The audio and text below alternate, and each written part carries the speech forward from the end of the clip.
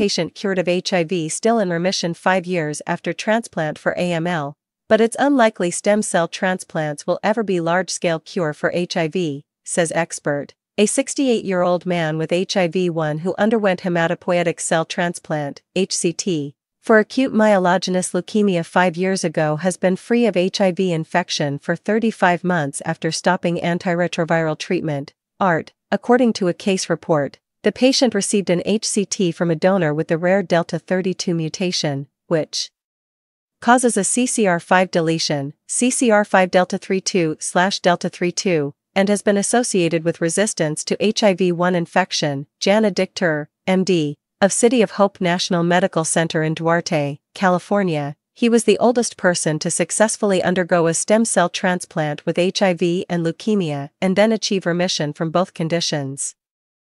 Dickter told MedPage Today. He also had been living with HIV the longest of any of the patients to date for more than 31 years prior to transplant. His case opens up the possibilities for other older persons living with HIV and a blood cancer to receive a transplant and achieve remission for both diseases if a donor with this rare genetic mutation, delta 32, can be identified, she noted. The patient, known as the City of Hope patient, is unique among a handful of other patients. Opens in a new tab or window who achieved HIV remission after stem cell transplants for hematologic cancers, not only because he was older and more frail, but because he also received reduced intensity conditioning before transplant. Dickter said. Other HCT recipients who achieved prolonged HIV remission had undergone intensive immunotherapy with T-cell depletion prior to transplant. Prior to HCT, the City of Hope patient had been on ART since 1997 and had no detectable HIV-1 RNA at the time of transplant, the authors reported. ART was halted 35 months after HCT, per current recommendations. Opens in a new tab or window. Since then, his CD4 counts have ranged from 356 to 1,271 cells per microliter, and HIV-1 RNA and cellular DNA and RNA have remained undetectable, the authors wrote. HIV DNA in peripheral blood mononuclear cells was mostly undetectable in those cells and also in gut tissue after HCT. Researchers also tested for intact proviral DNA after HCT and found a more than 2-log reduction in total proviruses. No intact or total proviruses were detected after ART interruption. His blood, bone marrow, and reservoir sites converted to full chimerism with the CCR5 delta 32/delta 32 donor cells, the authors concluded.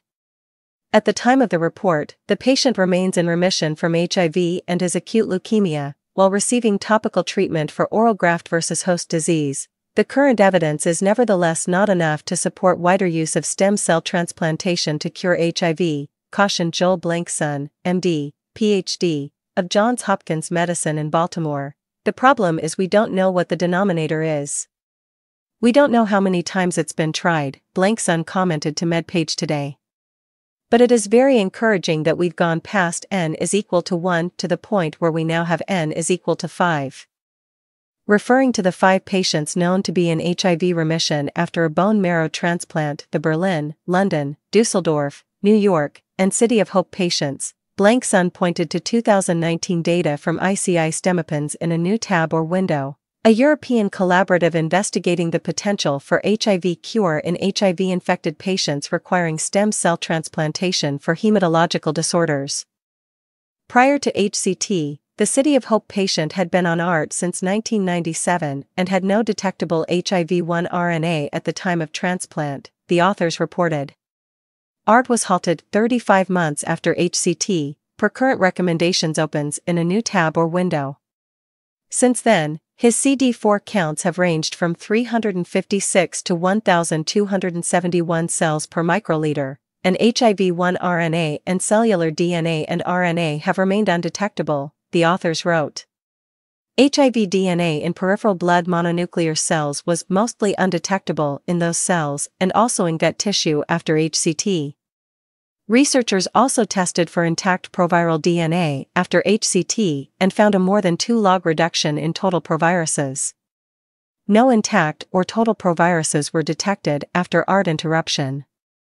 His blood, bone marrow, and reservoir sites converted to full chimerism with the CCR5 delta 32/delta 32 donor cells, the authors concluded.